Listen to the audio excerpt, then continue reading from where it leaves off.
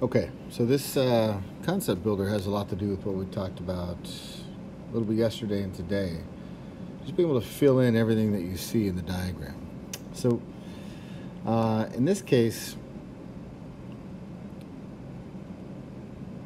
what we want to do is calculate how we filled in everything. So we knew in the beginning that you had 85.3 newtons of frictional force, and the mass was a 11.41 kilogram object. Okay, so you got that right there. Now, the other thing to note is that it's a rightward moving object. So the velocity is to the right. And so we just have to basically, in the box accelerates it leftward, as you know from today's discussion, is that the net force and acceleration always act in the same direction. So it might be moving to the right, friction is slowing it down to the left. So we've got to fill in everything we know. And so the first thing you would do is you'd say, oh, the force due to gravity is that 11.41 times 9.8.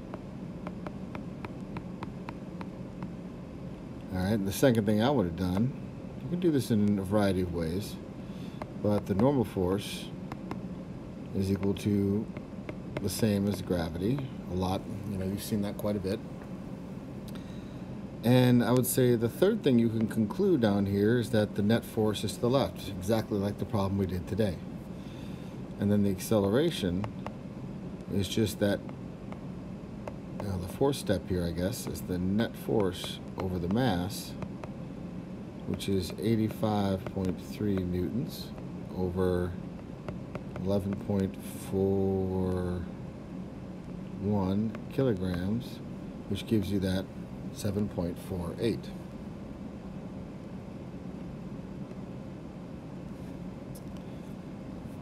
Now we have a situation where we have multiple forces acting horizontally, and we're given that there's a rightward force of 85.6. So we got that. The mass is given as 6.11. The frictional force between the surfaces is 36.7. So we have several things we can already go on. First thing I would do is once again figure out the gravity. That's a common thing to just go ahead and figure out. So you have 6.11 kilograms times 9.8.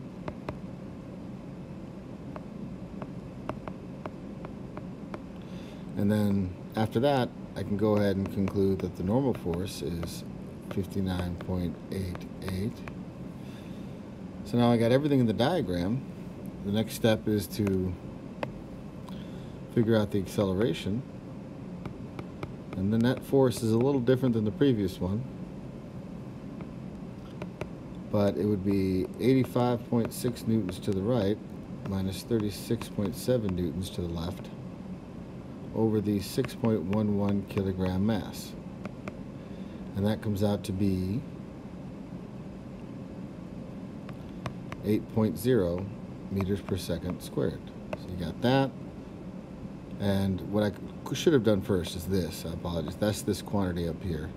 But that's how you pull that all together.